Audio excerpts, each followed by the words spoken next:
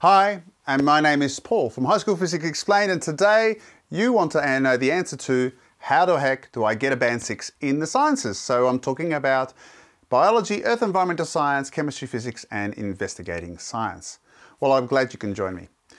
But before we look at how we get the band 6, we need to do a couple of things. Number one, we need to say, well, what are bands? And secondly, how are they determined? And thirdly, what are the criteria that allow us to show what each of the bands are? And that's what I want to do before we get into the nitty-gritty.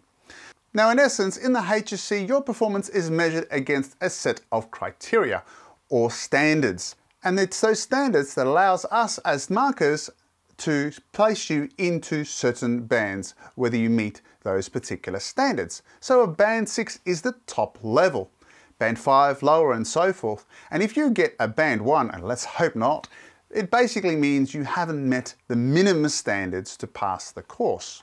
So really, a band 2 is actually a pass.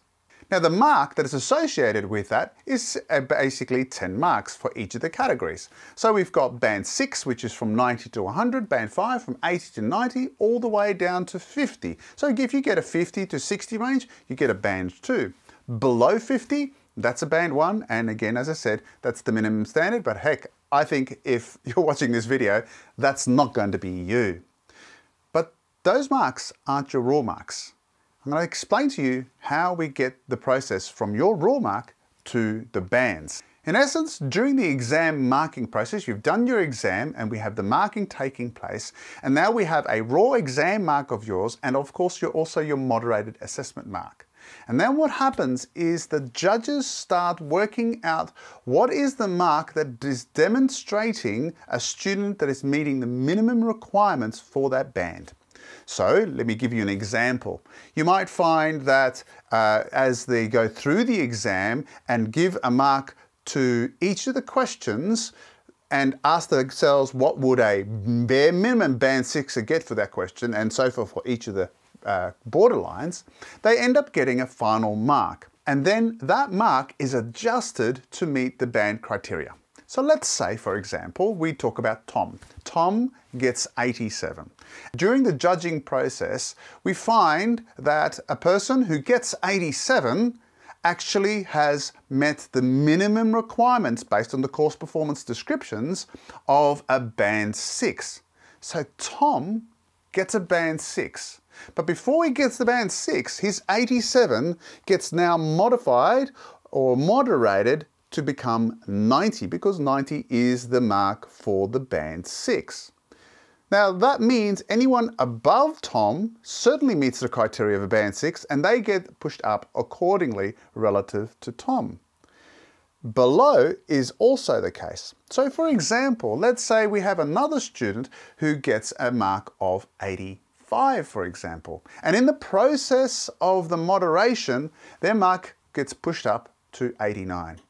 They cannot say, oh, I was one short of a band 6. No, they never were near a band 6 because they were not demonstrating the properties of a band 6 criteria. So that's an important distinction. It's based on the criteria, not just on the raw marks.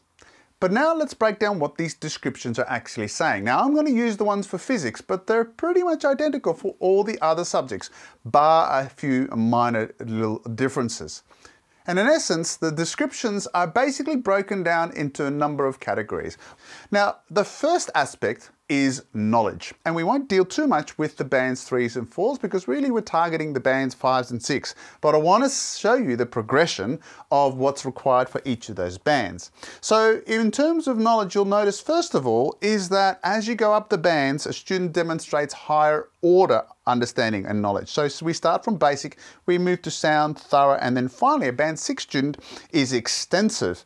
Not only extensive, but their ability to also include complex and abstract ideas. So here's a student who knows their work so well that they can have a full understanding of the stuff that's not easily understood. Their understanding is so extensive that they can apply their knowledge to new situations. They're not just going to be doing the right questions. And thirdly, their knowledge is so extensive, they can do questions that somehow combine very disparate areas. Now, the second area is communication. Your ability to express yourself in a way that's clear, using correct terminology, and being concise and logical is really important. And a Band 5, Band 6 student is able to do that effectively. So when we look at communication, you'll see that we start with basic scientific terms being used. A Band 4 is more effective. Band 5 is not only that, but logical. And a Band 6 is able to be succinct, logical, consistently using the correct terms and applying the correct numbers and terms to a wide variety of situation and context. And that means not just in written form, but also, let's say, in graphical form or diagrammatic form. So that's a real key here for a Band 5, Band 6, their ability to communicate in a variety of ways, precisely, accurately, succinctly, and so forth is really important. If we now look at designing investigation, so you've done that in practice exams, for example, but in the HSC exam, you might get a question that connects to your practical experiences. Again, what are you doing? You're not only designing experiments, you're collecting data, but you're also doing it safely. You're familiar with the term of reliability and validity and accuracy and precision. Secondly, you're familiar with a risk assessment. So a good student, Band 5, Band 6, is able to evaluate risks, mitigate where necessary, and making modifications in order to minimize the risk. What about processing information? Well, this is looking at information and understanding it and putting it together. And that also means information that may be represented in different formats and being able to extract information from that. So again, if you look at the bands, you'll see that there's an increasing level of complexity as we go along. They're able to interpret accurately, reliably, with validity, relevant qualitative, which means in terms of descriptions, and quantitative, which is referring to numbers, primary and secondary data, and being able to explain phenomena and make predictions. So a good example is graphing. Are you able to look at a graph and extract the information and then explain certain things? So for example, in physics, you might be asked to draw a graph, work out the slope, and then determine something from the slope to explain a certain concept. That's the hallmark of a Band 5 and Band 6. And I often tell my students, look, if graphing is your weakness, drawing them, interpreting, or drawing is a weakness, then really what you're at the moment representing is a Band 4 student.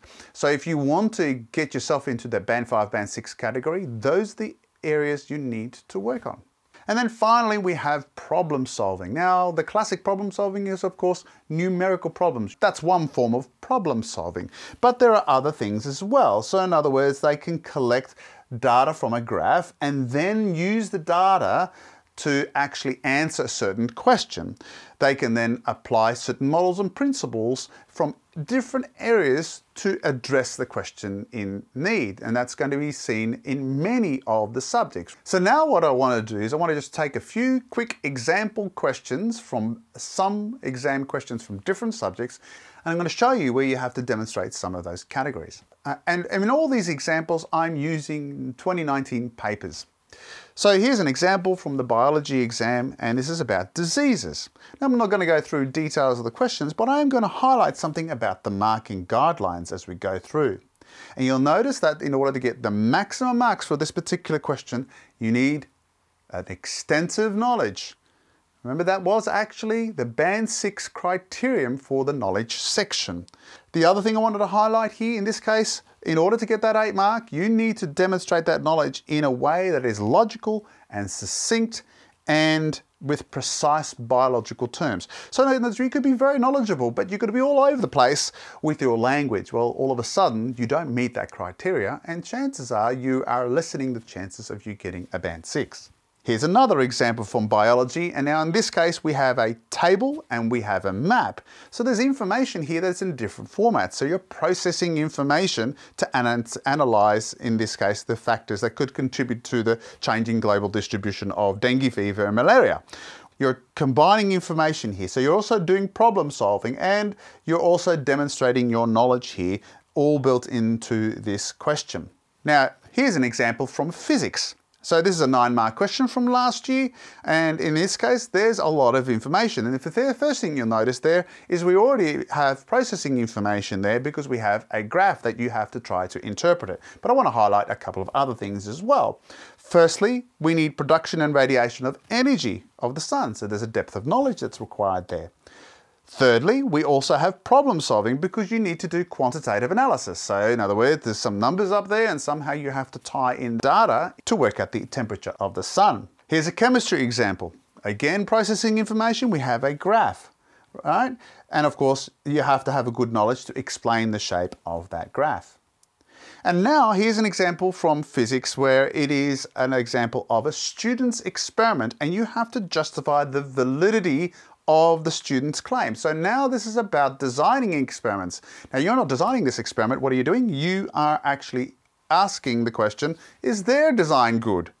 All right, so you need a good understanding of designing experiments if you're going to address that properly. And finally, I have an example from Earth and Environmental Science, and this is a 9-mark question. Do you notice the very first part of the sentence here? There is an expectation that you understand what the working scientifically skills are. But again, I show you the marking guidelines. You have to demonstrate a depth of knowledge and you have to communicate that in a coherent and logical way using the correct terminology. So really, what do you need to get a band 6? Well, I'm sorry to say there are no shortcuts. You're going to have to work hard to achieve the band 6. You need to know your work well and you need to be able to communicate your work well. I always tell my students, it doesn't matter if you know it up here. If you can't write it down, if you can't express it, it is not going to help you. So in essence, what I encourage you to do is know the course performance descriptions for your subject. Know how to recognize what's asked for in each of the questions that you might attempt. Find out the area that you're weakest in. In other words, they're the ones that you're going to have to work on. So for example, if you have a problem with rearranging equations, work on that. If you have a problem in interpreting graphs, find the questions from past papers that deal with graphs and practice and practice and practice. Make sure you're familiar with the syllabus. Not only the knowledge aspects of it, but also the scientific skills. And do lots of practice. Download the exams, download the marking guidelines, answer the question, and check your answer with the marking guidelines provided. And if you're not so sure, maybe ask your teacher to give you feedback to say, look, is this a band 6 response? Is this a band 4 response? And if it is a band 4 response, what do I need to do in order to make it a band 5 or band 6 response? And you know what? You then go and redo that question again so that you're practicing the skills of a band 6 response. Well, that I hope has been hopefully helpful for you as you prepare for the trials and also for the HSC at the end of the year. But now what I want to do is I want to briefly talk to the teachers. So you are wanting to take your students from a band 3 to band 4 to 5, and hopefully up to a band 6. What are the suggestions you need to do in order to help them? The first thing is I say to my students as well, know the course performance descriptions so that you're familiar with them and so that you can adequately tell your students what performance that they're actually exhibiting or demonstrating. Be explicit. That is, tell your students this is what you need to do in order to be demonstrating a band 5 or a band 6. Thirdly, make sure you're designing your assessment tasks and your exams so that they show the range of the course performance descriptors. In other words, your students who are struggling in physics are still having the ability to achieve, but you also have the ability to discriminate between those students who are performing at a band 5 or a band 6 level. And most importantly, of course, you're exposing your students to what a band 5, band 6 type of question looks like, or at least what they're supposed to do in answering that. You see, what you don't want is, for example, at the end of the year, you get 4 or 5 students getting in their 90s, but they were never exposed to band 6 type questions. And so when they sit the exam, they might not get the band 6 because they didn't know what was required of them. And finally, of course, communicate with your students and help them with their progress. I tell my students every now and then when they give me a response, look, this is a good answer, but actually at the moment, it is actually not a fulsome answer. It's only demonstrating a band 4 or band 5 response. But this is what you need to do in order to improve it. So how about have another go? My name is Paul from High School Physics Explained. I appreciate that not all of you are physics teachers and physics students. I hope you still like and share this video. But if you do like physics, subscribe and drop a comment down below if this has been particularly helpful for you. In any case, good luck in your teaching and in your learning. Take care. Bye for now.